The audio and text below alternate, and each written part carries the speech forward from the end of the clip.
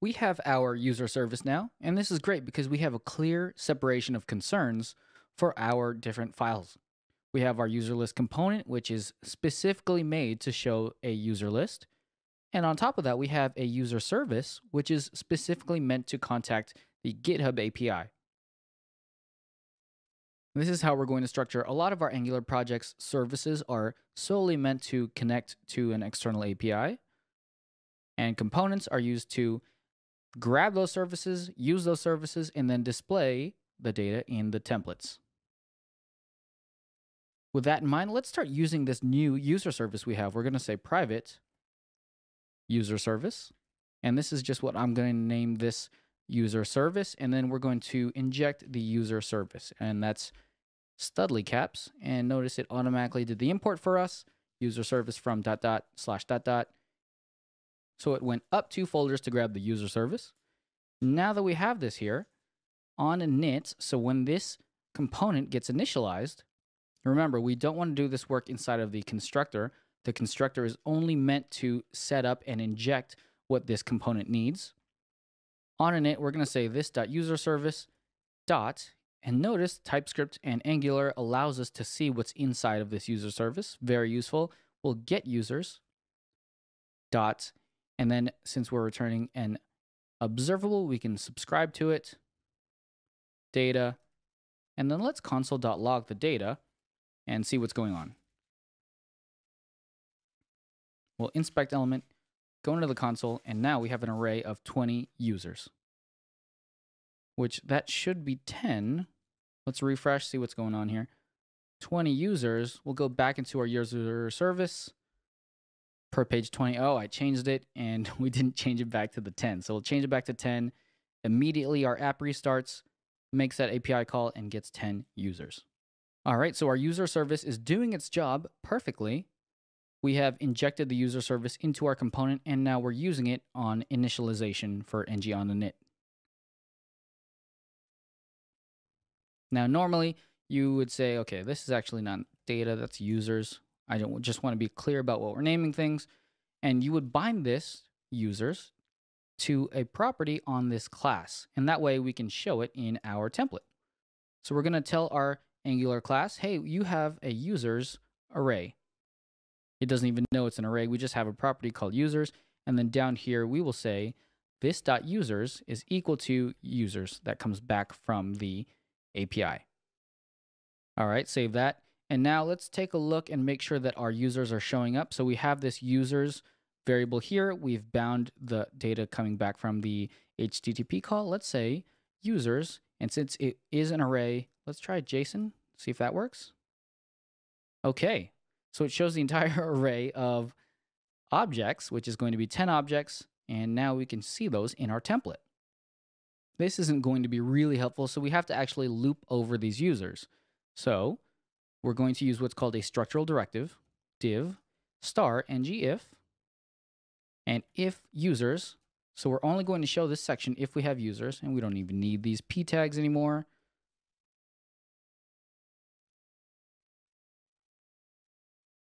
If we have users, we're going to loop over them with ng4. So we're going to say div star ng4. And if this is a little weird to you, this is because we're using the ES6 kind of syntax where we say let something of something if we're trying to use an iterable, which in this case is an array, let user of users. And that's the ES6 syntax of a for of loop. And that's what the Angular team decided on, and that's totally fine. So we're going to say let user of users, user.login, which is what the username is supposed to be right here. So we'll save that, and now we should get a list of, there we go, all of our usernames. Now, this is really cool since this is returning an observable from the user service, get users, and we're subscribing to it. Something to note, though, is that when this gets destroyed, we should probably unsubscribe to this observable. And that keeps our data very clean. That keeps our application lean and mean. Now, that's something you don't really want to deal with. So the Angular team allows us to do something very simple. We're going to say this.users is equal to userService.getUsers. And then up here instead of let user of users, there's a pipe we can use called async. And that will unwrap this observable for us and destroy it when this component is destroyed. So we don't have to worry about the life cycle of this observable. And also our code looks a lot cleaner coming out of our ng on init. All right, this is fine and all, but let's give this a little bit more styling. We're going to say section class is section. Okay, and then let's close that. I'll put a container inside of this, div class container. And the cool thing about Bulma is it comes with a grid system, and the grid system is working like this. You have div class columns. And then inside of this, you have div class column. And then each column will take up a certain section of this grid. We have ng-if is on the column. So we only want to show the columns if we have users. And then we have ng-for. Let's put that on the column itself so we can loop over the users. And each one has its own part of the grid. I believe we can delete all of that there. There we go. So now they all show up in a line and they're all part of the grid. Now let's say we only wanted to show 4 on each line. We would say columns is multi-line. And this is just some Bulma classes for their grid. Column is 4. And that's out of 12. So if we do is 4, there will take up about 3 for each row. Yep, 1, 2, 3. And I want to use a little bit more of the Bulma classes. We'll say div class card. And remember, you don't have to do any of this. You could totally just skip this entire part if this is a little too much of the HTML template part for you. Card content. And this is just from browsing the Bulma doc so long that I remember all of these. Cards, card content, and that looks good. Now we have seen pretty much the workflow of how you will be building Angular applications, getting data from an HTTP service, an API, and then showing that inside of your template, right? We have defined the things that we need. And if you wanted to, you could even use TypeScript to say, okay, this is going to be an array of probably user, which you'll create a user model, which we don't have, but that'll be an array. This .users, we bind it to the HTTP call coming out of our user service. We've injected it here. And then now we are able to loop over ng-if users, let user of users. And that async pipe is important to unwrap that observable. So this is kind of the flow of an Angular application. Get data, show data. I want to take a step back now and let's talk about the foundations of Angular. And we'll just have, instead of slides, we're going to do this right in our editor. So the way that Angular works is it has a couple different concepts around it. And the first one is going to be modules. Now, modules are going to be the way that we can organize parts of our Angular applications into sections. And if we open up AppModule and zoom out, since that is giant, let's zoom out a little. Okay. Now, what happens here is we have our imports, our ES6 imports, and you'll see a lot of ES6 imports in Angular. You'll see it a lot in React. That's just the way that the JavaScript world is moving. And I really like the import statements because instead of just trying to grab things globally, like if you're using jQuery, you just use $, and maybe you didn't load the jQuery library yet, $, wouldn't work. But here, we'll know exactly what we're using. Now, declarations, we're using app component. Imports are the modules we're importing. Providers are services. And Bootstrap is what's going to start our application. So I know that sounds like a lot, but really, an ng module, and this is what's called a decorator. And a decorator is a way we can add extra metadata to this class.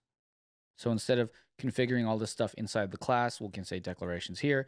We're just adding a decorator here. So this kind of tells this class what it's going to be using. So we have our main app module, and this is where we're going to register everything for this main part of our application. Now, the cool thing is you noticed that when we did our demo, the user section was lazy loaded. We told the user section, hey, load this users module, which we'll create in a later lesson. And that's how lazy loading works. These modules help Angular to know what sections are what in our application. So if we want to use something, just remember to register it in a module, and then our Angular will know that it exists and know how to use it. Let's step forward into our component. And here is our component template right here. And actually, let's show this off. We're going to open up our, well, let's exit out of this. And I want to use the built-in VS Code terminal. Now, my Angular site, the way that we run an Angular application, if you're using the Angular CLI, is ng serve. Now, the Angular CLI went and served our application. It built out 5 files: inline, main, polyfills, styles, and vendor. And then we can go over to our Chrome localhost 4200 is where our Angular app gets started. And here is our main app component. You can see welcome to app. Let's split this out to the right. We'll split this out to the left. Close that. Close this. And the cool thing about the Angular CLI, as soon as we save any files, it will automatically update the browser. So this is our full template, and this is a lot of stuff here. We're not even going to need this. Let's delete all of this. And the router outlet is needed. That's where our routes are going to get output to. And we're going to say, hello, I am an Angular application.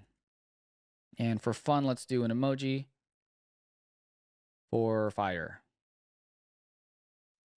Save, and then watch the right side immediately get updated. So Angular CLI handles all of this for us. It's using Webpack under the web.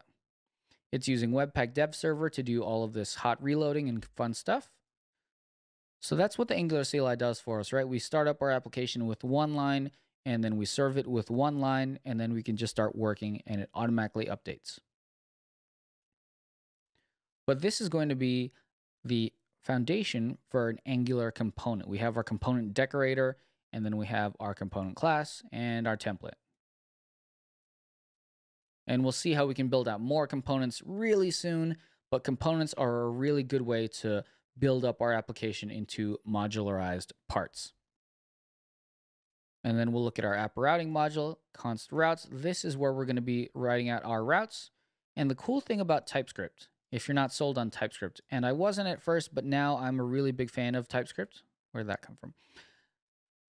TypeScript, by typing things, it helps you to find errors quickly. And also it self-documents your code. So you know that this routes, and you could totally do it without the typings, right? You can say just const routes is equal to, I don't know, let's write in some random path is going to be blank, and the component we're going to use. And here, let's talk about component name. We'll say home component. And that'll be something we build, right?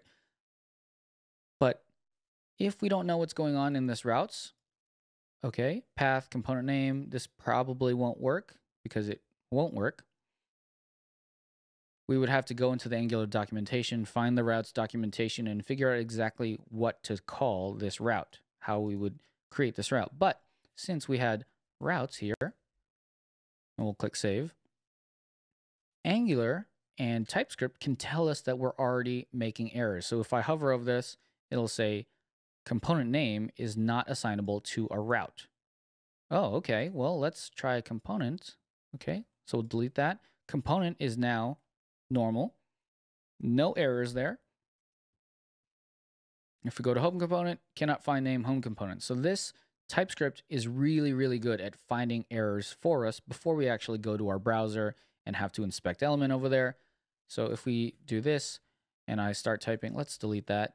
If I start typing in component, Angular and TypeScript already know, hey, do you want to use component? So this is what we call self-documenting, and the typings from TypeScript help us build faster. So we'll say, okay, I want component, home component, and we haven't defined that yet, but that's kind of the idea behind TypeScript, is by using types and saying, oh, this is going to be of type routes, this array, it helps us to build faster because our documentation is right in our editor. So that's the routing module. And then notice we have the router module. We're exporting the routing module. And if we go back to, do I need to save that?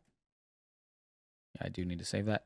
So let's save this, close that, close a couple more things. And let's go back into AppModule. Notice that our app routing module is here. So this ng module, this main app module, is where we register everything, and we'll see that soon. So this is kind of the foundation of an Angular application. You have modules, you have components, and all of those get put together to build out our app.